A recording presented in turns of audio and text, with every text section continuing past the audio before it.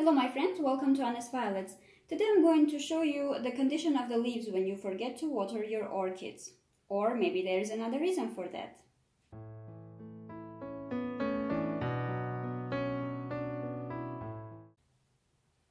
So here I have this 4 orchids. These 3 I have bought recently. I will explain about them separately, but I want to draw your attention to this one. So this one I have repotted and the leaves are a little bit wrinkled now.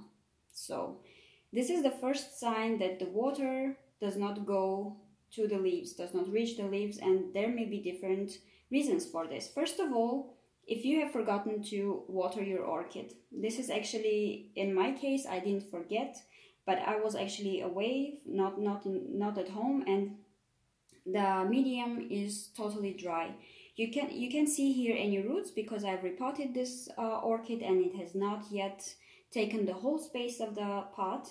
But here you can see some roots which are actually gray and white, and this is the sign that the orchid needs watering already. So here the leaves are a little bit wrinkled, as I said, that they are weak also, but this is okay because as soon as I will water it, it will maybe take 2-3 days, but this orchid will definitely recover and everything will be fine. It just needs watering. These 3 together, and they had problem with roots. Not all the roots were healthy, and I haven't repotted yet this orchids, which I'm going to do actually.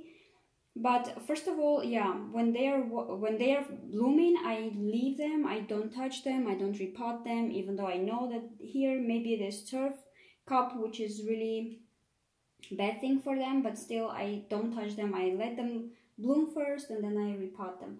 But in this case, I have decided to repot them immediately because the roots were not in a good condition. Some are rotten, and yeah, this all 3 orchids needed repotting immediately. So here as well you can see that the leaves are a little bit weak. They are wrinkled.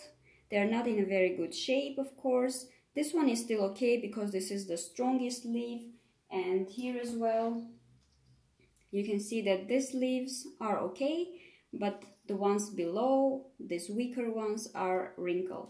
And this is, as I have already mentioned, this is a sign that orchid needs water. There is a reason why it does not get water. So either you haven't been watering it in a proper way, or if you are watering but still the leaves are wrinkled, this is a sign that something is wrong with the roots. Maybe the roots are rotten and they are not able to take the water to the leaves, even though you are watering it in a normal and proper way.